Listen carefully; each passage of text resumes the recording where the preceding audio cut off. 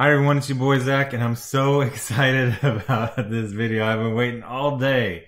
I got the idea for it right after I uploaded my last video. Obviously, I don't want to step on a video by uploading another one like an hour later. That one did good, and now it's time to shine.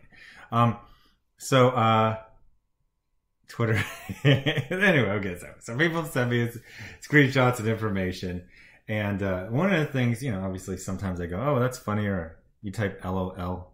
You can't leave someone hanging. You got to at least do an LOL. But I see stuff like this and I go, what? Why are you promoting your books as if you either A, have never read them, or B, hate them? So Lionforge is this company that is very confusing to me. They look to have some deep pockets as far as funding, but I swear I can think of like 4 times that I've ever gone into any comic book store and seen their stuff. They kind of got on them, a lot of notice last San Diego Comic-Con when they hired Gail Simone to be the architect, and then we didn't really hear anything, and then the next thing we heard of was 30 people got laid off. Which some people are trying to ask me to connect.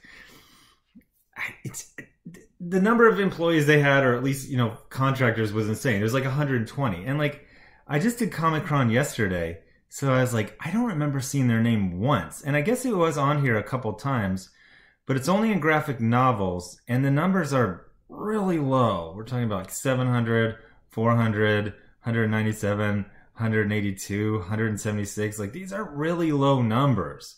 So I don't know. And their market share is 0.14. Wait, is this share of overall units? So I guess that would be market share. 0.14%. Share of overall dollars, 0.26%. Like, it's really small. So it was kind of weird when Gail got announced, because her first couple times she talked about it, it sounded like she had never read any of the comics and knew nothing about it. And it's 9 months later, not much has changed. Okay, well, she's doing the thing she got hired for is coming out. There's a Catalyst Prime universe. I don't know why it's not called the Lionforge universe. It's Lionforge. Okay, fine, but it's CPU. Okay, that's cool. And it's okay, so this drives me nuts, and I'm probably going to do another video tomorrow about this new comic company. It's called Please Netflix. Please, please, please option our properties. Please, they are all available. Please, please, please, please, please option them. Which I guess was the second choice instead of Catalyst Prime Universe. But that's basically every new comic company is literally just, please Netflix, please. Which to me is really like dumb. It's also like kind of like a loser.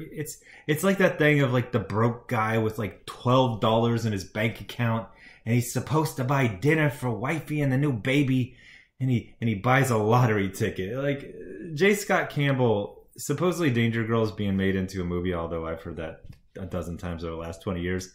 Danger Girl came out like 20 years ago. Yes, there are some comics where the first issue is sold and the next year it's being, but I mean, that's not even 1 in 1,000. So it's a real mugs game, as they would have said in the 1940s. You mugs, to focus so heavily on Netflix and Hollywood when you should focus on comic book readers buying your comic book and reading it.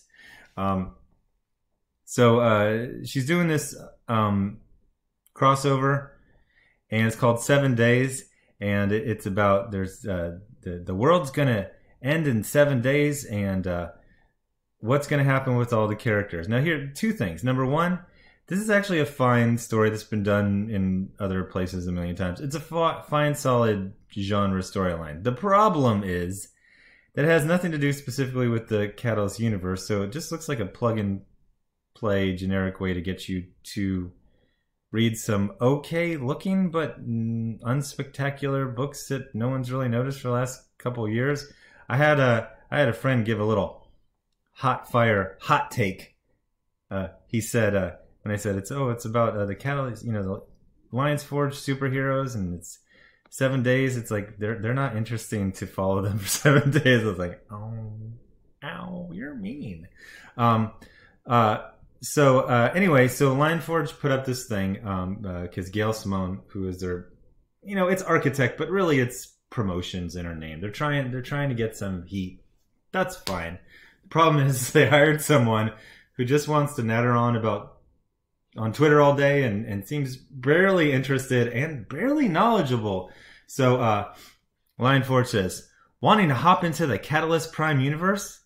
Not really, but okay, okay. Gail Simone has made it easy to pick a starting place with her quick elevator pitch of each hero in the thread below. So in this one, and this does look real. I checked into this person asking Gail to see if this is like a fake account. It looks like a real account. So this person says, I want to start reading the Lionforge hero universe and have no idea where to start. Help, please. Okay, I'm going to take back. That sounds a little fake. But so then she answers, and she answers several things. Number one, as a space alien wearing a human suit. Number two, as someone who has no real interest, passing knowledge of these books. And number three, has no knowledge of what motivates people to buy books. So she says, huzzah! I have several suggestions. Noble, Summit, Superb, and Quincredible are all particularly easy to jump into and painlessly lay out the background of the Catalyst Prime universe. Are you selling axle grease? Are you selling an industrial compound that reduces slip and falls on metal stairs? Like, do you even like these books? Oh boy. So it says, I'll give a quick elevator pitch of each, but the basic idea is meteors blow up stuff. I don't know. Don't promote something like you're the mom of someone who made it who's not really interested. And then she gives a description of 7 of these books, and they're so bad. They're so bad. Noble is our flagship title. It features one of the astronauts who went to destroy the meteors, but came back with powers. It's about a good man, who is also a father and husband, and what he does with his newfound wealth of power. His wife is badass. Okay. it's no. I mean, if you're looking for checking the box, like, art? The artists? Okay. We're promoting things by Telegram. Western Union here.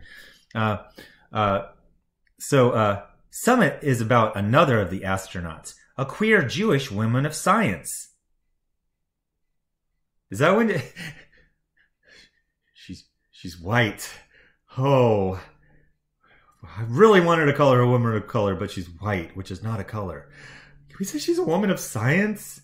I love this book. It's action-packed, but full of science and big ideas. But does she love the science? Does it feel really alien in a human suit to say a queer Jewish woman of science? That I feel like there's a zipper on your back when you say stuff like that. Superb is about a teen hero with Down syndrome. And then in parentheses, she says, and I believe today is International Down Syndrome Day, ? You're on the internet. You can check.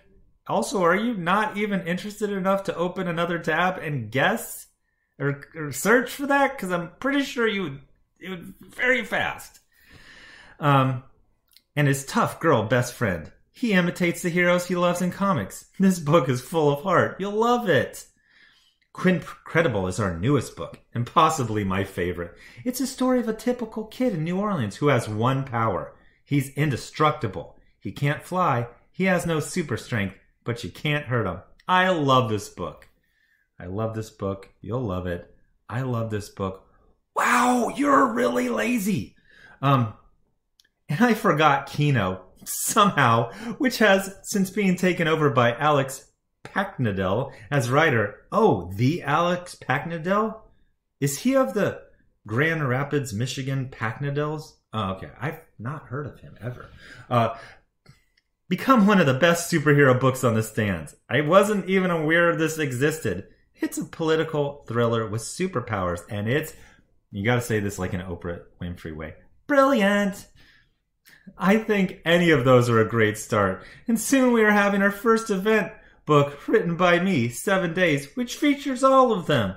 It'll be fun watching me pretend to care about these and probably get their first names wrong. Whatever, who cares? Look at the Boffo box office super viral response. One guy says, oh good, look into this for threads, because I was thinking, did you get any actual responses to any of these?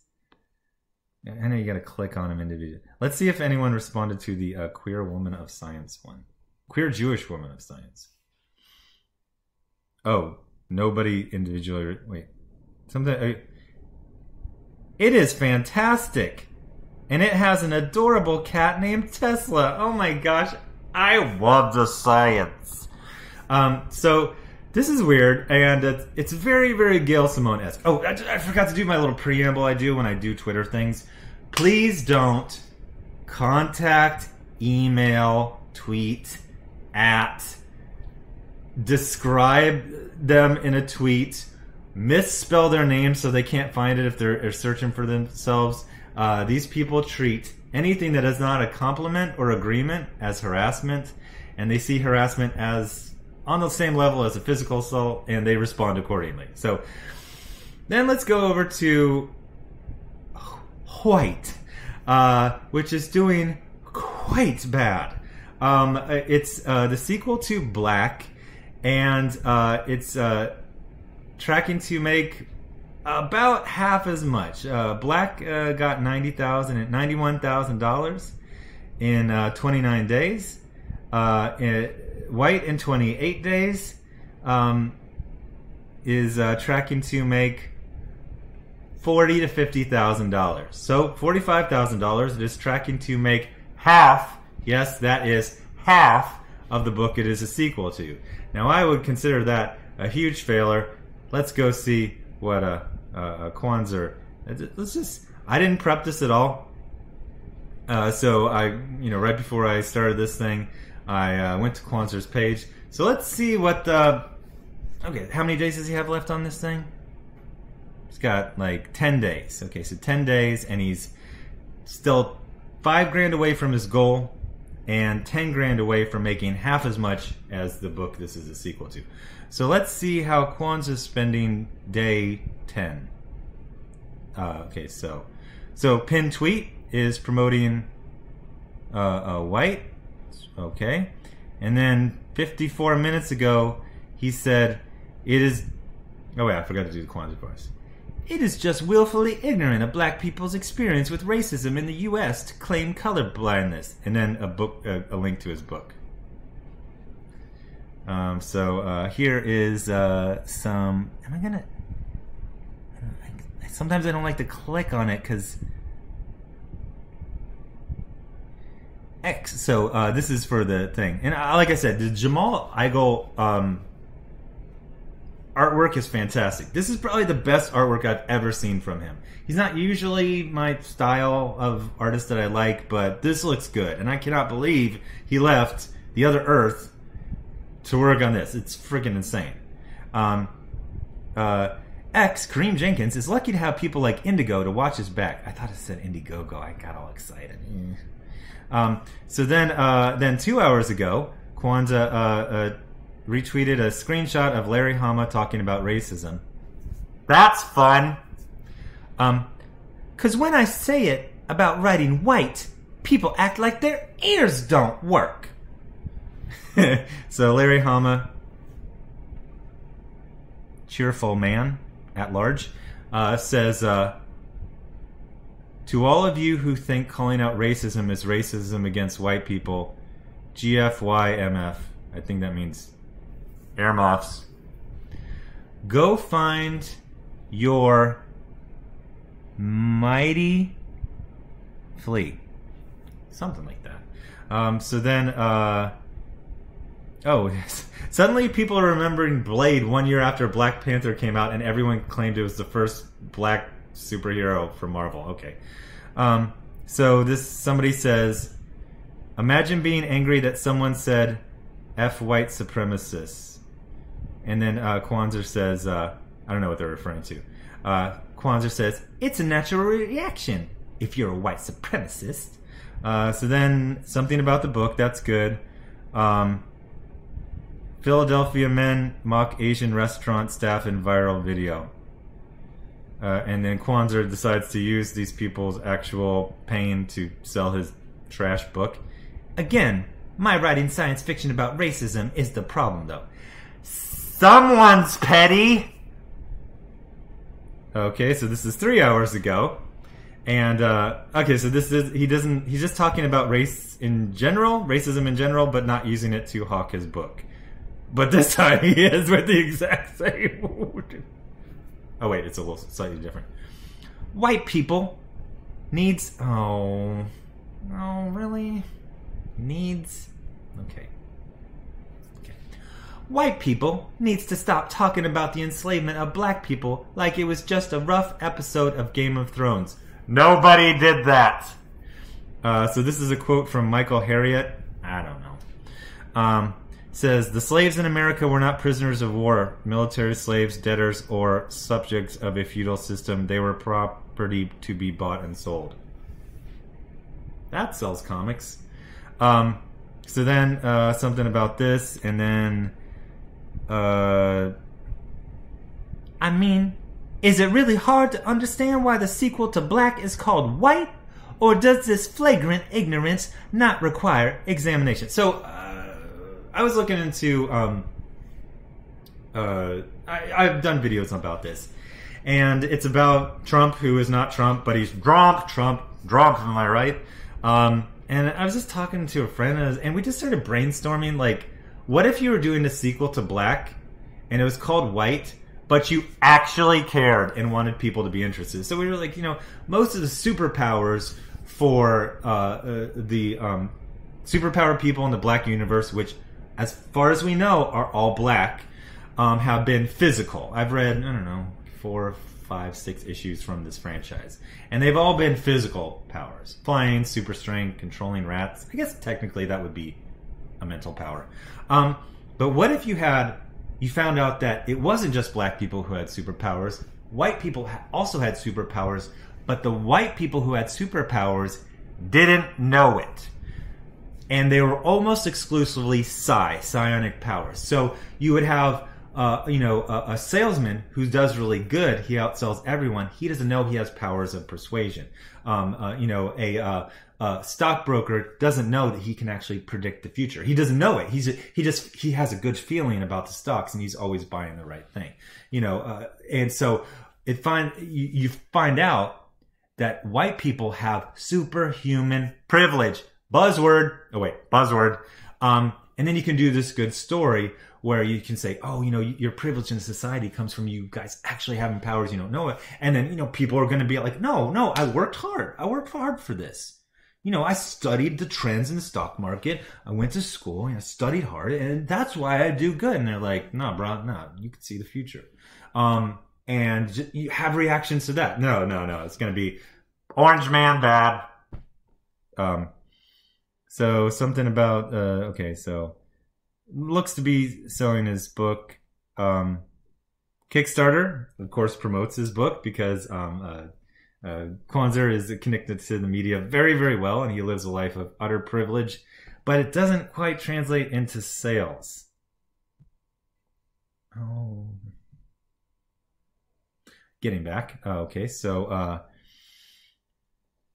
promoting it to French people. That's cool.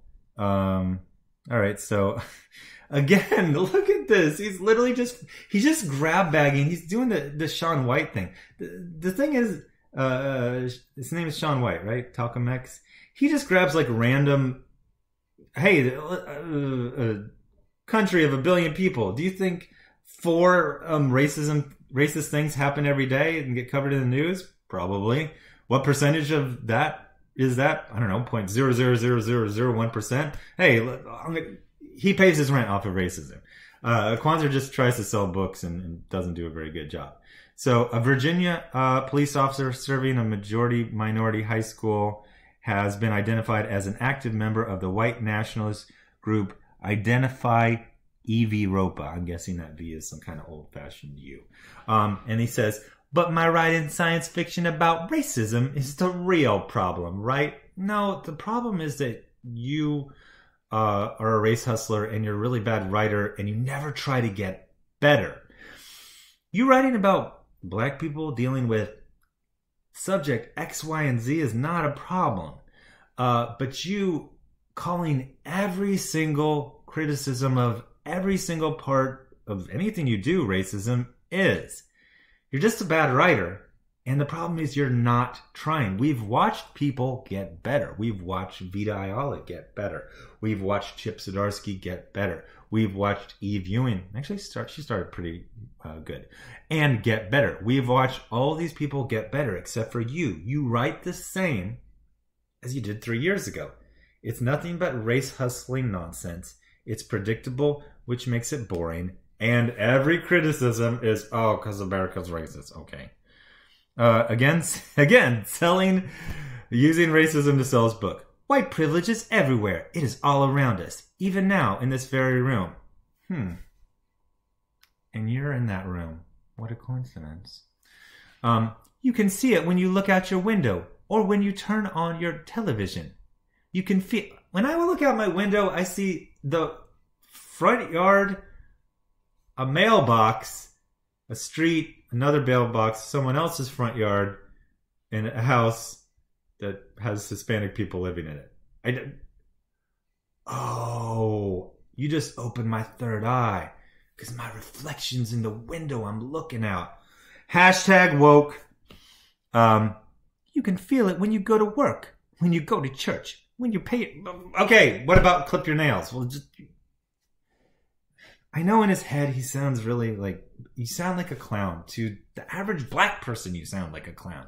And it sounds like you got nothing. All you got is just like, I'm black, buy my book or you're racist. What am I going to write about? Everything's racist. Like, you got no ideas. You're boring, dude. You're boring.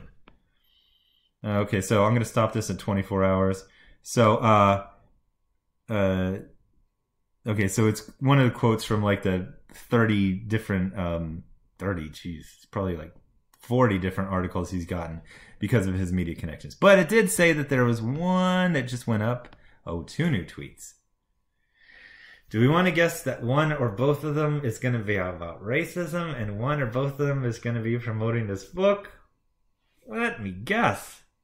I bet myself $1 billion. So one of them is just promoting his book, and one of them from 4 minutes ago is some tweets, people reporting tweets, and he says, one of the things I examine in writing white is that the tell for hate groups is that they can't hide their hate. The contradiction comes in less than 24 hours. So I won, and I now owe myself $1 billion. But guess what, self? I was crossing my fingers behind my back, fool. So anyway, we've been showing promotion for, 2 people who have both been in the industry 10 years. They are very, very Twitter famous. Okay, so I showed, but okay, so we got Comic-Con. So what are Gail's books that she has out right now? Hot Shots? I don't know if Hot Shots came out. No, so Domino. Okay, so I guess it was a month where she had like nothing on the stands. I don't remember her doing anything. But Domino for the previous months was so good that they relaunched it as a miniseries. So I don't understand why they're so bad at promoting something, but not that they'd ever take this in a million years. Because they're not about selling books, they're about being Twitter famous and getting invited to conventions and things like that. But first of all, I feel like I do okay at promoting my books. Number one, you're not a celebrity. Don't think you're a celebrity and don't pretend to be a celebrity. Yes, you might get some people to line up for you at a convention. I'm talking about Gail, not you, Kwanzaa.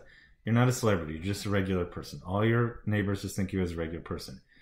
Talk to people as a regular person. Number 2, actually be excited about the books you make. Like, why I'm embarrassed I have to say that out loud. Gail Simone rarely, if ever, talks about her books. And if she does, it'll just be in passing about how amazing they're doing. It doesn't just describe... We saw her just describe seven books, and there's no enthusiasm for everything. And it honestly feels like she didn't read any of them. Like, this feels like something you could guess.